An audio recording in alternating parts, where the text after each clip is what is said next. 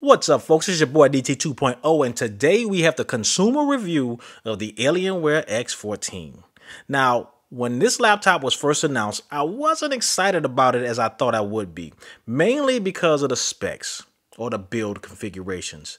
I assumed that they were going to let us get it as powerful as the Razer Blade 14 and compete with that, but instead, they went the opposite direction and put it in the same ring as one of my favorite 14-inch laptops, the ASUS G14. Can Alienware's 14-inch attempt go toe-to-toe with the G14? We about to find out. Let's get it.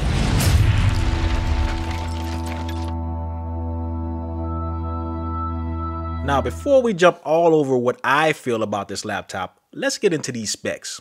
This baby sports the Intel Core i7-12700H, 16 gigabytes of RAM at 4800 megahertz, a 512 gigabyte SSD, the NVIDIA RTX 3050 Ti with 4 gigabytes of VRAM, a 14-inch 1080p display at 144 Hz, and of course it has their ComfortView Plus NVIDIA G-Sync with a 3 millisecond response time. It's also super bright at what I feel has to be 400 to 500 nits. I paid $1,600 for this with taxes, so it's not the cheapest, but it was still cheaper than the G14 by about 50 bucks. But the G14 did have the AMD Radeon chip and a 1 terabyte SSD, so they have that going for it. Doing a quick roundabout, on the left side, ain't nothing but a vent. On the right side, guess what? It's exactly the same. Nothing but a vent. But the rear is where all the goodness is. We have a power/display port that's USB-C, the headphone microphone combo jack, an HDMI out, a single USB-A port, a micro SD card slot, and 2 Thunderbolt ports. They just decided to put the Thunderbolt symbol in the middle to, I guess, save ink. I'm messing with y'all. It was smart of them, but I was a little bit confused at first because I was like, which one of these is the motherfucking Thunderbolt port? But they just put it in the middle. Now, holding this thing is just satisfying, to be honest. It's thin, but feels extremely solid, especially in comparison to its chief rival, in my opinion, the G14. I thought the G14 was thin, but this is really the Razer Blade, no pun intended. I'm pleasantly surprised with the look and feel, but I'll go into the details of that a little bit later. Now, y'all know the routine, and if you haven't been here before, this is what it is. This is a consumer review, and I'm just giving you the perspective or opinion from the consumer, me, who may or may not be experienced dealing with computers or laptops. When all you want to know is, hey, when I get this mug home, is it going to work like it's supposed to? Is it going to run the programs that I run? Is it going to play the games that I want to play? With that, I give you my likes, my dislikes, and my recommendation. And I always, as well, yeah, not always, but most of the time, play some games at the very end. So you just have to hold on for that. Is this thing a keeper or is it going back? Let's go. Like number one, and I said it before, the look, feel, and build quality. This thing is like a teenage X15 or X17, which I have loved since I first purchased one a couple of years ago. But this is even thinner. To handle this thing is easy because it's light and it feels like a tank. Very little flexing both on top and also on the display. The hinge feels solid and well built with almost no wiggle. The thing I like the most about this build is the location of the ports. See this, ASUS? You watching? I don't mind the extra junk in the trunk in the back to house those ports because they're hidden and it makes it look neat while sitting on my desk. The same design cue that Lenovo and MSI gaming laptops have, they implemented it here. So even though they didn't take any risks having the opportunity to introduce a completely new design, they just made a mini X15 and X17. And though I'm disappointed, I understand. It's extremely lappable, like a child sitting in Santa's lap for a pic. I know y'all thought I was going to say like a 5.2 stripper, but I didn't. I think I just did. Moving on. Like number two, the display.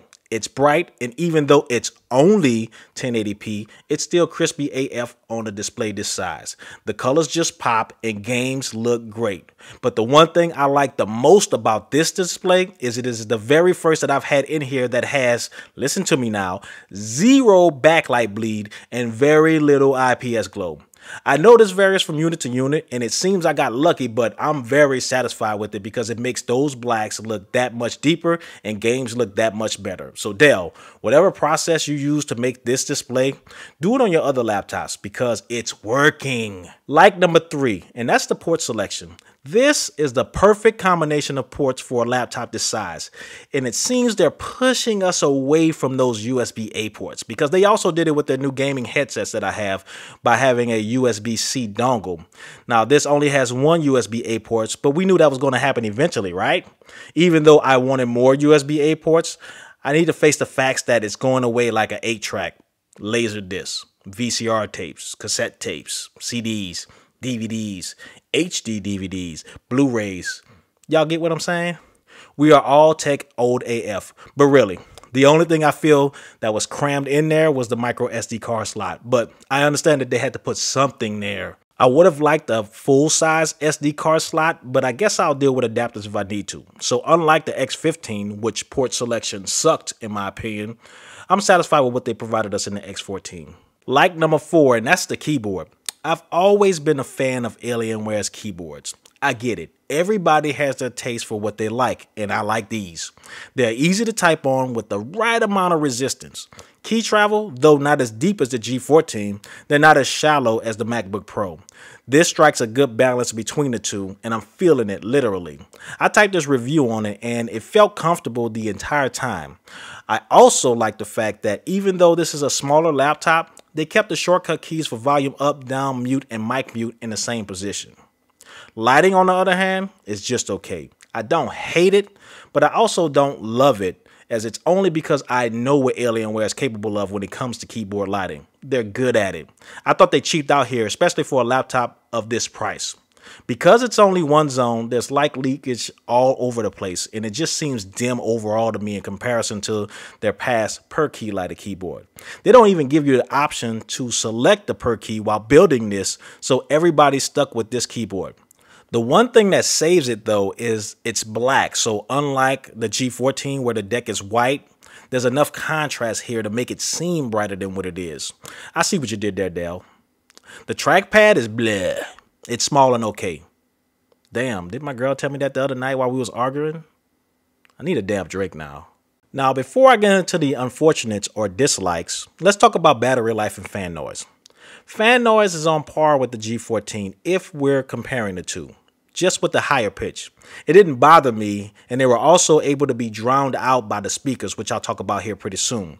But they can be controlled with Alienware's or in Alienware's command center if you place the settings in quiet mode, but just be mindful that it'll pull some of that power you have for gaming away when you do that. But at least it'll be quiet. Battery life is good, but not as good as the G14. 4, maybe 5 hours, and I always test these with screen max or screens on max brightness. So if you change the settings to low power, you may be able to squeeze maybe another hour or so out of it. Maybe. But would I feel comfortable taking this alone to be reliable all day? Nah, I wouldn't. But the good thing is, it's light as hell, and carrying that power brick wouldn't add much weight to your knapsack anyway, so it's no problem for me. Now on to the unfortunates or my dislikes. And my dislike number 1 and chief dislike is the right shift key. Though I love the keyboard overall, it took a minute to get used to this little ass shift key. I can see that they wanted to make the arrow keys larger and more symmetrical, easier to get to, but it was at the cost of the right shift key. Not a good decision if you ask me. Until I got used to it, I kept hitting the up arrow key without even noticing it and look up at my screen and it looks like I've been typing Russian and shit. So be mindful that if you type a lot on here or planning to type a lot on here, it'll take some getting used to. Don't be like me. Dislike number 2 are the configuration options. 3060 is the best y'all can do? One zone keyboard, really? No track lighting in the back like the X15 and X17 even as an option? I would have paid for it. But I think that since this is a new product, they really didn't want to take any major risks, just in case it fell flat. And I get it, but I don't have to like it. So maybe we'll see some better options out there when and if the X14 R2 or whatever they're going to call it ever comes out. Dislike number 3 are the speakers. Yes, they're loud enough to drown out the fans, but that's about it. Just get some headphones. Preferably the ones that Alienware sells that are noise canceling, which I did a review on, as they are great. And they ain't paying me to say that shit. Now, I do like the placement of the speakers so you can hear some stereo separation, but man, they lack any type of color. To put it plainly, they flat and just disappointing like a stripper with no ass. Keep all your dollars. Yeah, I said it. Well, that's it for my dislikes, and there weren't that many, to be honest, because this is a good laptop overall. But what about what y'all came for? The performance. Now, for the performance, I'm going to put this thing in a ring with its main competitor, the ASUS G14, and I got an extra, its brother in arms, the Dell G15, which I hated because it had a 3050 Ti just like this laptop. I really didn't want to get this laptop with that 3050, but I wanted to see if Dell was hindering the G15, for lack of a better term, because it did have Alienware parts in it. But what I found was quite surprising. Running 3D Mark's Time Spy Extreme, we see that the X14 fell behind both the G15 and G14, which was a cause for concern. But this is a synthetic test, and this only provided me with a baseline. So while I was disappointed, I was still optimistic about it. Now, running 3D Mark's Port Royal ray tracing tests, disappointingly, the X14 could not even run the test. It just kept freezing until it got tired, though 3D Mark did warn me that the card would struggle before the test. But that 3050 Ti wanted none of that Port Royal test smoke, but I still held out hope. Now, running the Time Spy Extreme stress test, which basically runs the Time Spy Extreme test over and over, I got some decent results. It actually passed with almost a 99% score.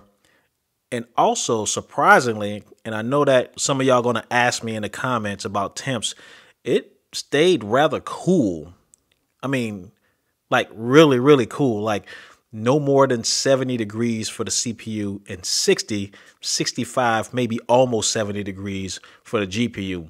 So that's pretty damn good, to be honest with you. Now, we watch a lot of reviews online that contain synthetic testing results, and a lot of us, and I'm saying us because I'm included, base our purchasing decisions off of those tests sometimes. The reason I wanted my channel to be different was to take 99% of the synthetic testing out of the equation and just do things that I do and play the games that I play with my laptop. That way, my decision is based on real-world results and not synthetic ones. Hopefully it helps you. This is an example of when synthetic testing sometimes pulls a fast one on you. Because running Shadow of the Tomb Raider, which is an old game but still pushes even my Aurora R13 with a full RTX 3080 to its limits, we see that though the X14 is not good at practice, synthetic testing, once you put them in the game, real world, it just performs. Kind of reminds me of Allen Iverson. We just talking about practice, not a game. Not a game, practice. I ran the test at ultra settings without any ray tracing and with NVIDIA DLSS in quality mode, which for these laptops is expected. Just look at the performance of the X14 in comparison to the G14. Nearly the same, and the G14 had an RTX 3060. It absolutely murdered the Dell G15, which has the exact same card, but the G15 also had only 8 GB of slow-ass RAM. So what I'm saying here is don't put all your eggs in that synthetic test basket when you're watching these reviews out here. And I know I love them too. I get it. Look for those. Also look for those that just play the games that you play and make your determination off of that. I had no issues playing Shadow of the Tomb Raider. No issues maintaining 80 to 100 frames per second playing Gears 5. These are graphically intensive games, so if you're going to play games something less graphically intensive, expect better than decent results. I can't play everybody's game on the channel, so I try to play the ones that stress the cards the most. But if you could think of any more taxing games, excluding Red Dead 2, hit me in the comments. Now on to my recommendation. So do I recommend the Alienware X14? And I'd have to say yes, if you're okay with the price. I'm always talking about price, right? I guess I'm just cheap as fuck. But really, I only mention price because I always look at other laptops that fall in the landscape in this price range. The only difference here is you have to favor Alienware. It does have that iconic Alienware design. It's built great. It's solid. It's thin. light, and performs for what it is. It's an extremely portable gaming rig that's light in the ass, but punches kind of heavy like Floyd Mayweather. But if I was thinking about purchasing this and didn't want to pay full price, just wait a few months and you'll find it in Dell's outlet site for much less, especially if you ask for an additional discount, which ranges from about 2 to 10% depending on 1, your negotiation skills, and 2, who you talk to. But at the end of the day, even though I didn't expect much out of this baseline build, I was pleasantly surprised at what it was able to do, and I'd say it's a keeper. This your boy DT 2.0. Thanks for watching. Y'all stay safe, stay healthy, and the hell out of trouble. Peace.